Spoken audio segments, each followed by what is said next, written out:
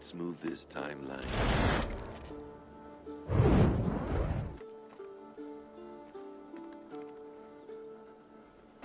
Eivor, have you given my offer some greater thought? No, Hytham, I have not. Then I will ask again tomorrow. How does a heart so large hide in such a modest man?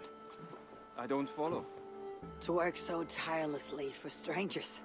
Fighting not for yourself, not for your people, but for all the world. That takes compassion of a size I have never known or seen in others. Ah, I thank you. Do you not worry about your own family? Or your clan back home?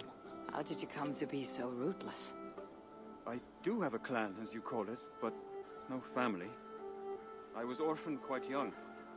It may be this lack that drove me to join the Hidden Ones. They have certainly treated me as a son. I too lost my family. But I gained another. This Raven clan. I owe them my life, and I would give them mine. I feel the same gratitude, but on a larger scale. You see, anyone can join the Hidden Ones, and therefore everyone is worthy of our love. I admire your cause, Hytham. But I do not have the focus needed to carry forth your creed. My mind is often divided between the present and the distant past. It will take some time to understand why. Ah! Is it time?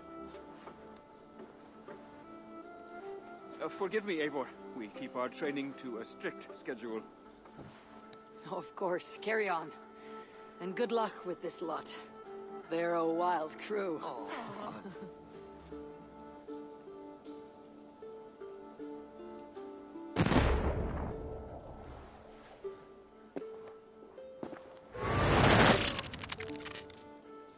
Good day.